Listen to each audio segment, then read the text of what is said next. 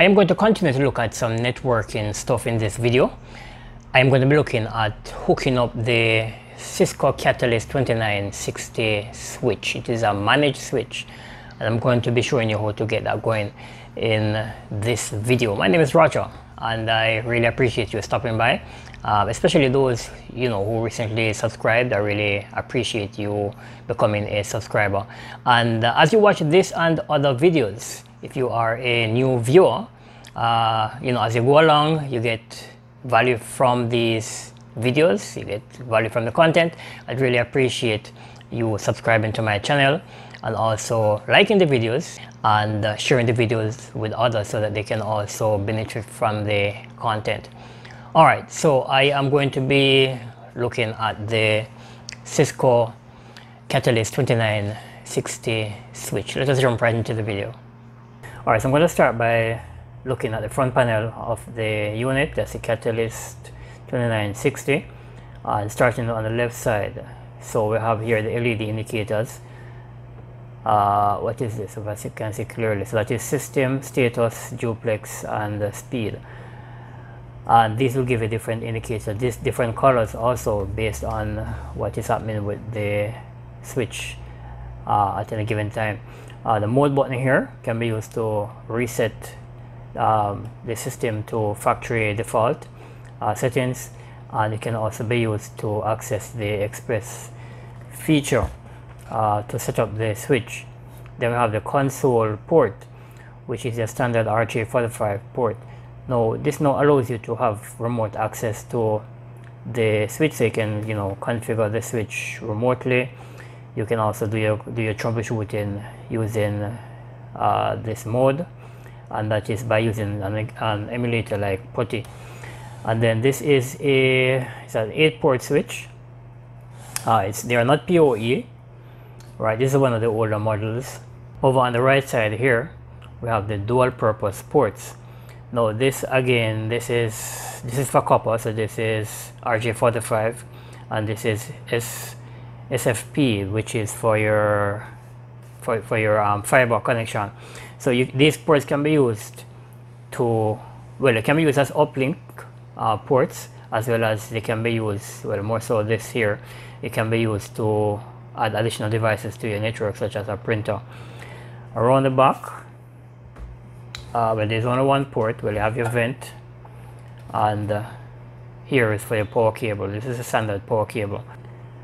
And finally, the switch can be affixed to a cabinet using brackets on either sides, and you can also use brackets.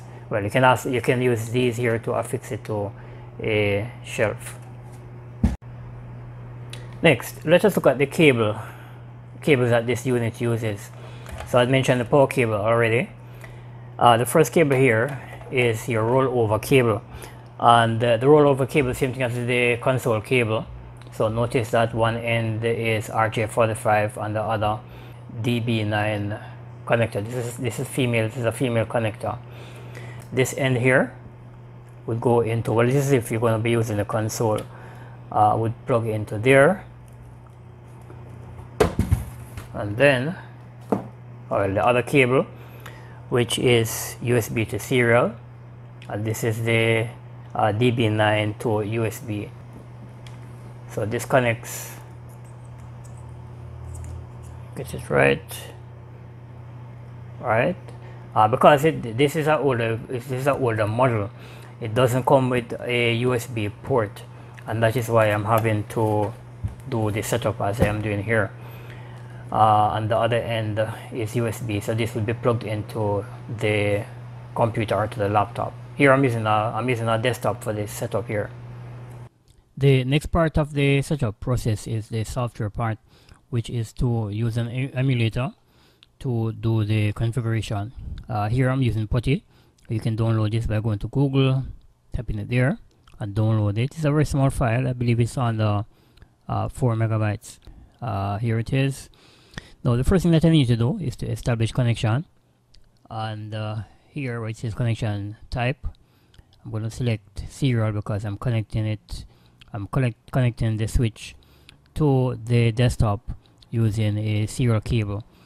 Now I need to find out which COM port it is using, so I'm going to go to device manager,